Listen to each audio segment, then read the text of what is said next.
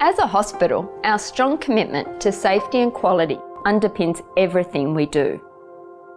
We understand this is a stressful time, so to prepare for your visit, we've created a short video outlining the changes we have made to ensure everyone's safety.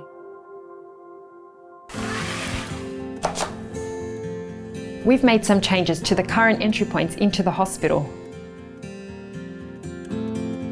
When you arrive at the reception area, you'll be greeted by one of our nurses at the triage station. Here you'll be asked to complete the mandatory screening questions and have your temperature recorded. Don't worry, this applies for all patients, staff and doctors too. You may notice markings on the floor during your visit to our hospital. These are to remind you to follow social distancing and to ensure you allow enough space between yourself and others. During your visit, you will notice that there is a lot more signs and information displayed throughout our hospital. They are there to provide important information and directives from the government. Please read signs carefully and comply with all directives.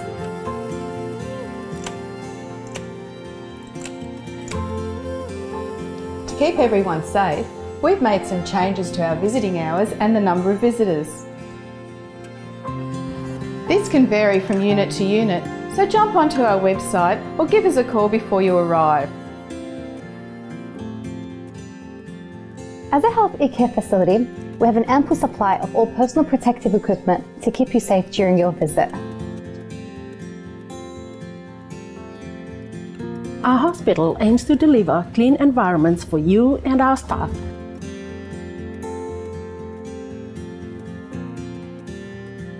We have increased the frequency of all the environmental cleaning and disinfecting throughout the hospital. If you're attending our hospital for surgery, our staff will inform you if your support person can go with you past the reception. So visit our website or give us a call prior to your admission.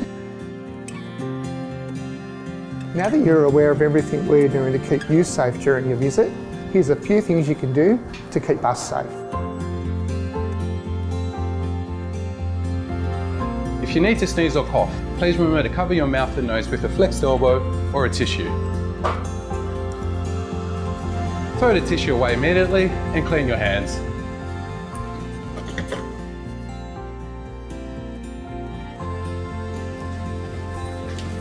Try and keep a distance of 1.5 metres between yourself and anyone who is sneezing, coughing or has a fever.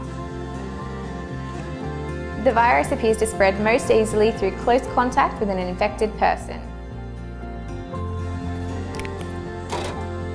Hands can touch many surfaces which can be contaminated. So try to avoid touching your eyes, nose and mouth and clean your hands as frequently as possible.